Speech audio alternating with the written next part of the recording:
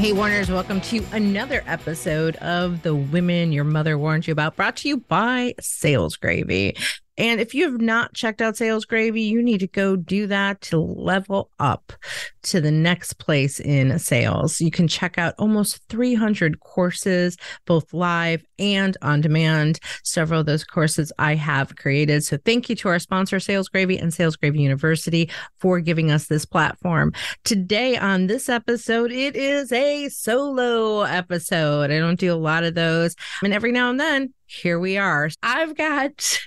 It's going to be a little bit of a funny story, maybe unusual, but I love drawing the parallels between life experiences and things that happen, and how do we take those stories and relate them in business and sales as learning stories. So today, bear with me because I want to get all of this right. I am here to talk about my swan. Okay, that is the story I'm talking about today. This is going to seem like a strange topic.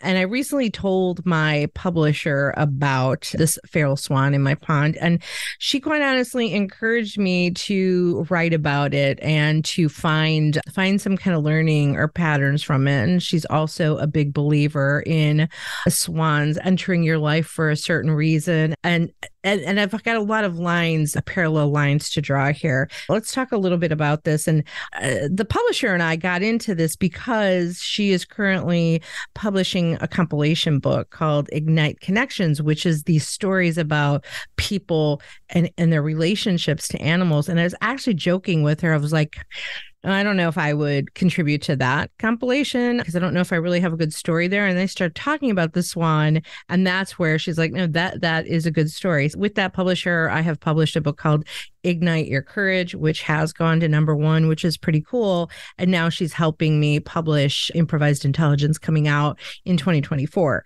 So let's talk a little bit about the swan. Sammy the swan. Okay. I have formed a bond with a swan, which, yes, I have given him a name. And this might sound crazy to some, but what some might call crazy, I call curious, because I'm just naturally curious about behavior, about human behavior. I'm always studying human behavior, typically not wild animals until now. And this is where I think there's so much to be learned. The timing is serendipitous because as I'm writing this book on how to use improv to increase emotional intelligence, a big piece of that is how do we get better at social awareness? And a lot of that has to do with observation and observing. And in this situation, the swan has become like a training opportunity for me to improve my ability to observe and anticipate behavior. So I don't think we spend enough time observing human behavior. And I think it affects us, in my opinion. We don't watch people with intense curiosity to understand them.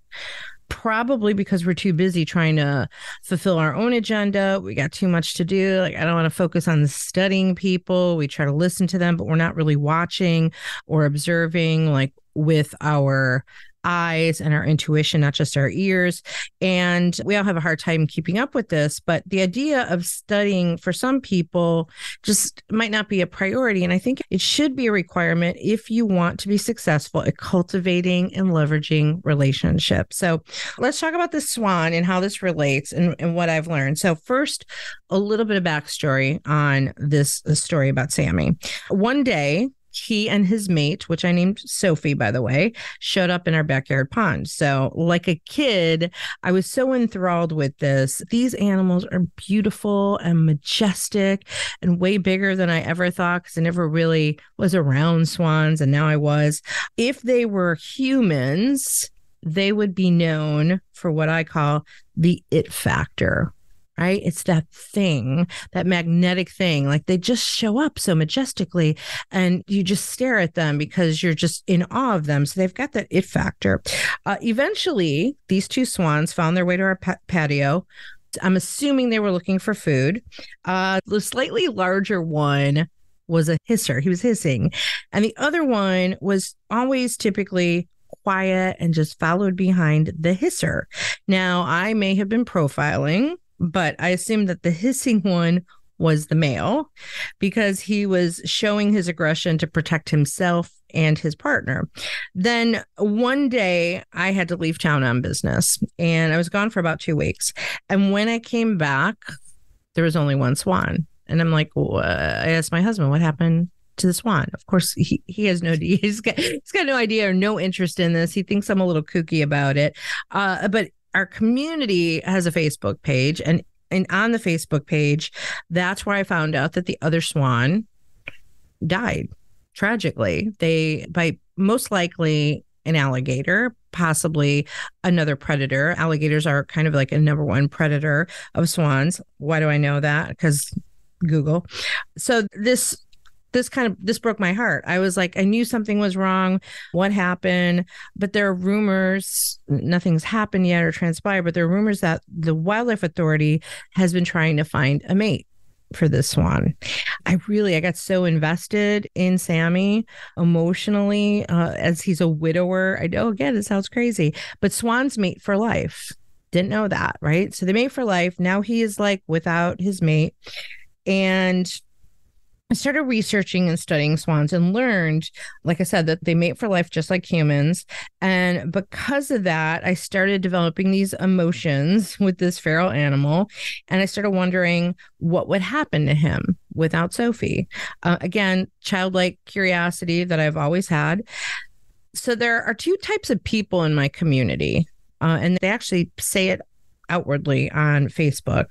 There are those in my community who are afraid of him and shoo him away. Like they even said like, oh, he hisses and I'm scared, right? And then there are those who really feel sorry for him and try to give him attention because we're all looking out for him. Well, not all, but a lot of us.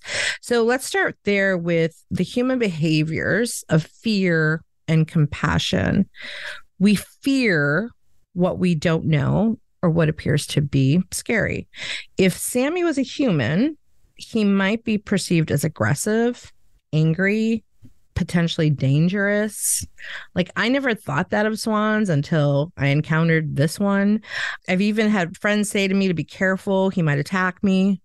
And their fear can certainly be valid, but they've also never encountered him. And they're kind of just making assumptions on maybe what they heard or maybe what they have experienced. I don't know.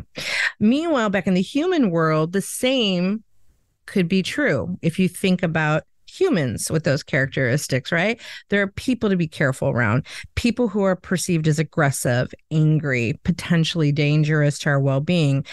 In my heart, I don't think they mean to be that way. This is usually like their behavior is usually an emotional disposition based on things that have happened to them. They're acting out as a form of protection or self-defense.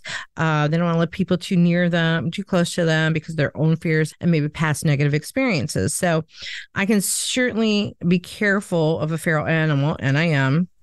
I think he and I do this dance. I'm afraid of him. He's afraid of me, but with each other. And I can still have compassion with boundaries to make sure I'm not harmed, which I can also do with humans if I choose to and if I remember to, right? Because we always put a spotlight on ourselves too often and forget about thinking of others. The reason why I can give this type of grace to a wild animal or emotional human is because of the time that I spend observing and attempting to understand the behavior I'm witnessing or receiving. Aside from my curiosity, I'm also in the mindset of what if, or what is the real story here, which helps me dig into my empathy. So when I'm dealing with people with different types of emotions, I always go to like, what happened to that person to behave that way? Or when I react, right? When I have a visceral reaction to something, I dial into my self-empathy, like, why am I reacting this way? Right. And we can do this. There are exercises that you can do for checking in with your own self-empathy. So for example, an exercise that I often do with clients is, all right, let's jot down this inventory. Someone does something that affects you. You have a reaction to it. So write down that thing, right? Like maybe Joe is always late. And then what does that make you feel? Like, what is the emotion that comes up for you, right? Instantly, that emotion is like, I'm so mad. And then what is the thought, right? If you start to get rid of the emotion and then process the thought, what is the thought, right?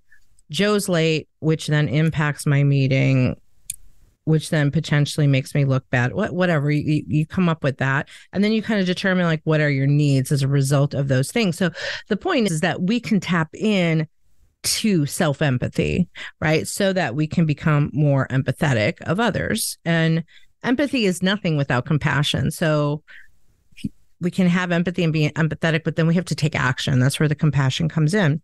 So other observations I've had, other things that I've learned from studying the Swan is communication is like the big one. It's like the biggest piece of this. I'm doing this communication dance with this feral animal.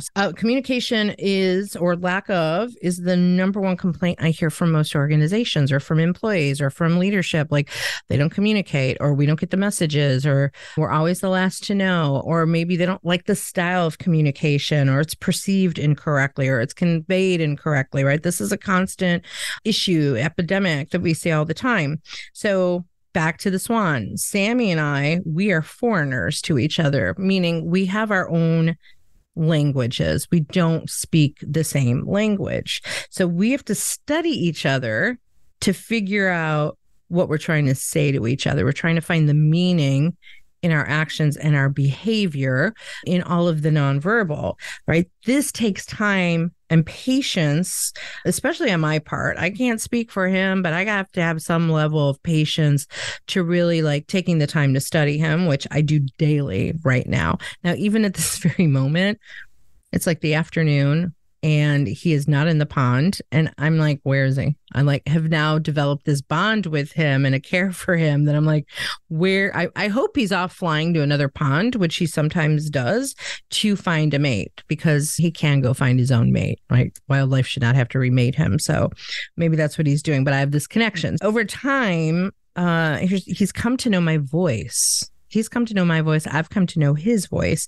Now, I would like to believe that he truly knows his name, because I have named him, like literally the whole community is referring to him by name. But when I do call out his name, especially when he's like on the other side of the pond, he literally, his whole body reacts to it. Like, what was that? And then he sees me and he beelines, like if he's on the other side of the pond, he beelines, like they paddle fast. He paddles quickly to my side of the pond, gets out of the water, waddles up, and just shows up on my patio.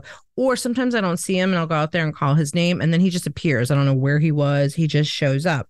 So he also has a couple different ways of talking to me to convey what he needs and he feels. So when I call him, he makes interesting head gestures, raising his neck up and down in a swooping manner while making kind of this chirping noise. Like he's like three kinds of different noises that he shares with me. If I'm not outside, he'll show up. He will show up. Sometimes I have my porch door open. He will show up. I might be early in the morning working, and he will make a very distinct noise to get my attention, basically saying, hey, I'm here, come outside. It's a different noise of all the noises he makes. So it's this like short snorting sound, and then he expands his wings. So his wings actually make a noise. And so I can hear that. And then I come out when I hear that in response to that. According to research, it's crazy, that snorting noise is a way, it's like the way to greet a mate or another swan friend, I guess. So that noise is like specifically connected to that. So the running joke is I'm his temporary mate right now. Luckily, my husband is not too jealous about this. And then there's the hissing, right? He makes this hissing noise. And and sometimes when he hisses, he stands up real tall and expands his wings. And it's basically like he's taking up all this space with his wings. So it's his way of saying, hey, don't come near me, right? He expands his space, hisses, he's telling me, don't come near me, don't hurt me. So he's understandably cautious as I am, right? Because I technically stand taller than him. He's trying to make himself bigger. He did not hiss at me at all today. So maybe that's the evolution of our relationship. I'm intentional in observing his communication style as if he were speaking a foreign language, right? So what if we did that every day in our everyday lives with people? What if you were intentional with like, I don't understand this person, so I'm going to really pay attention to try to understand. I think sometimes that we take verbal communication for granted, like the actual words. We understand the words and we sometimes tune them out at the same time. So our brains are used to a pattern of conversation, a pattern of speech, and maybe we're not fully listening. But when we don't fully understand someone's language or even an accent, someone with an accent different from ours that we're not used to, we tend to focus more intensely. Like we stop and pay attention. It's like, am I hearing this right? Especially on body language to ensure that we're understanding others. For the most part, body language is pretty universal. So we could all speak a different verbal language, but body language for the most part doesn't change, except in some cultural situations, right? There's some cultural differences. There's some great books on that. 92% of our communication is nonverbal. So paying attention to a voice and face and like the tone of the voice or how we move our body, that's 92% of our communication. So we really can understand people that don't speak our language by watching their behavior. So we could look for those cues. There's some other patterns of behavior with Sammy and I. We both seem to do things that affect or impact each other by establishing routines and then like watching each other's routines and almost testing each other's routines. So for example, every morning at sunrise, he typically waits on my side of the pond, on our side of the pond, directly in front of our patio, right? He is right there. He's like waiting for me to come out. And when he hears the door, I don't even have to speak anymore. In the beginning I did. I don't anymore. I open the door. He hears the door. I think sometimes he even sees the kitchen light go on. And I open the door, I go make coffee. And as soon as I come back with the coffee, he's already on the patio. He's already waddled up. If I've slept in, right, and he's waiting in the pond and he doesn't see me, he will just make his way to the patio and wait. He will wait on the patio for me to come out. And then he greets me with that snorting noise. He comes to me anytime he sees me outside. Right? He just automatically comes. Sometimes, like I'll be sitting on the screened in porch and not sitting on the patio. Like maybe when it's raining or I'm just not ready to go outside, he will actually come up on the patio, go to the door. And now he's starting to put his beak on the door as a way of knocking or saying like, hey, are you coming out? You always come out. Like now I'm intrigued by it. So I kind of sit out there just to see what he's going to do. And now he's kind of seeing what I'm going to do and taking the next step to engage me right now by knocking on the door.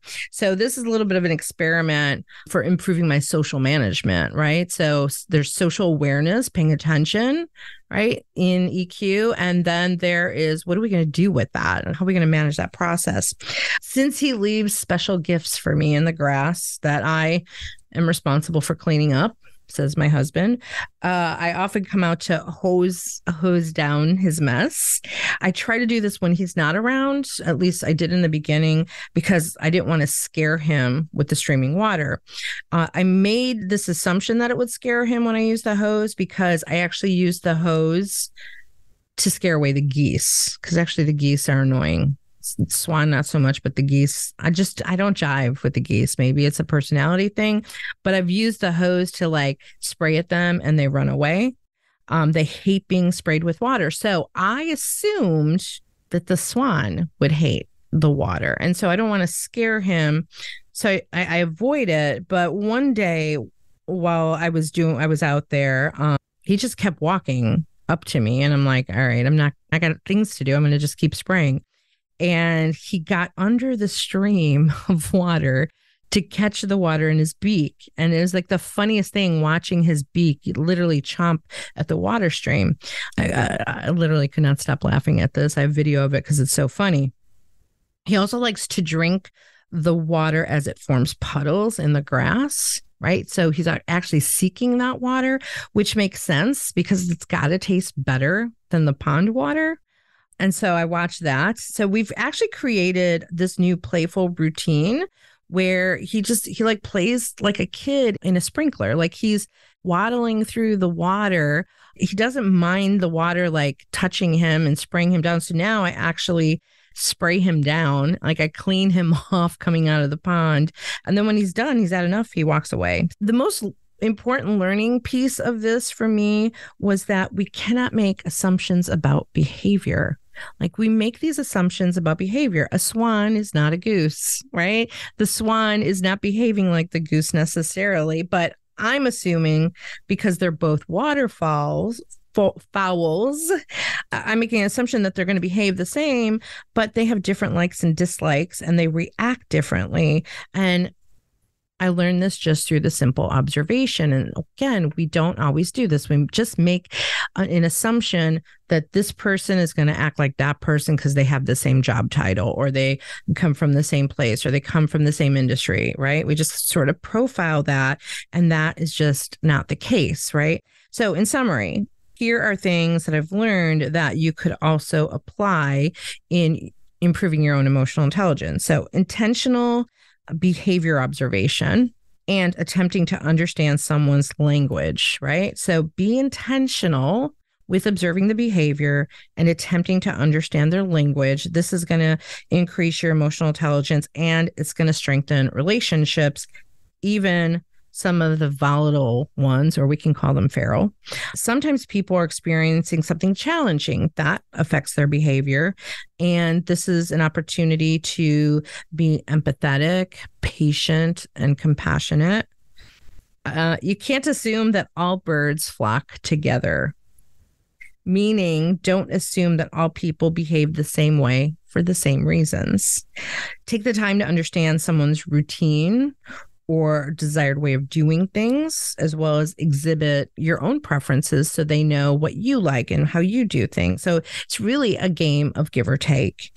And then overall, observation and attempting to understand others is work and a discipline, but the reward is in the relationship. So a little bit of a different kind of episode today, but to me, it was a really great learning why I'm doing this is to practice my observation skills. And I hope you can take something from this and apply it in sales or leadership. Find your own swan. Thanks for listening to this episode of The Women Your Mother Warned You About, brought to you by Sales Gravy. And again, go check out salesgravy.university. We don't have any courses on swans, but maybe I will create a course on observation. Go check that out. And check out womenyourmotherwarnedyouabout.com or salesgravy.com. And we will see you on the next episode.